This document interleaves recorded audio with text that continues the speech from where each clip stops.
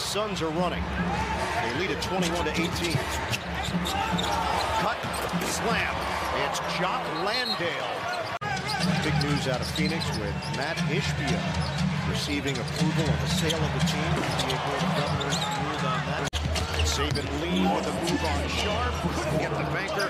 Landale with the rebound and the clear. Lee lines it up. And the jumper doesn't go.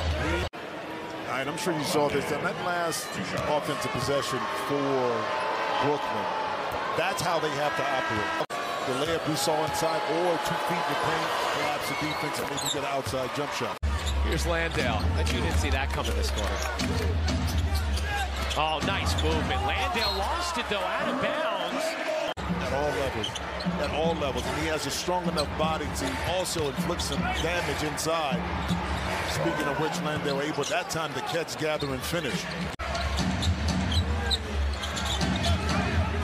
Johnson, cut to the rim, finishes. And Joe Harris went down awkwardly. And it'd be interesting to see and get his thoughts on this, everything that transpired. Yep. Landale, a flip with good position on the interior. O'Neal, swing. Smith against Craig.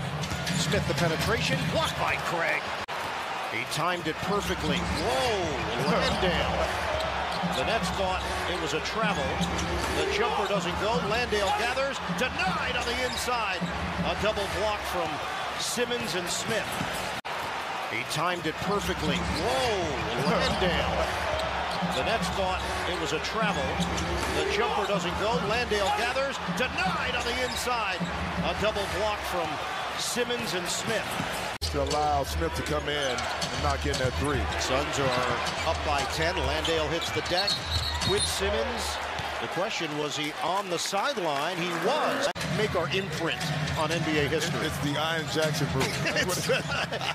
You put me first. Yeah, well, I was willing to go with you're a little bit more mature than I am. Jackson, you know what I mean? Oh, you're elder statesman.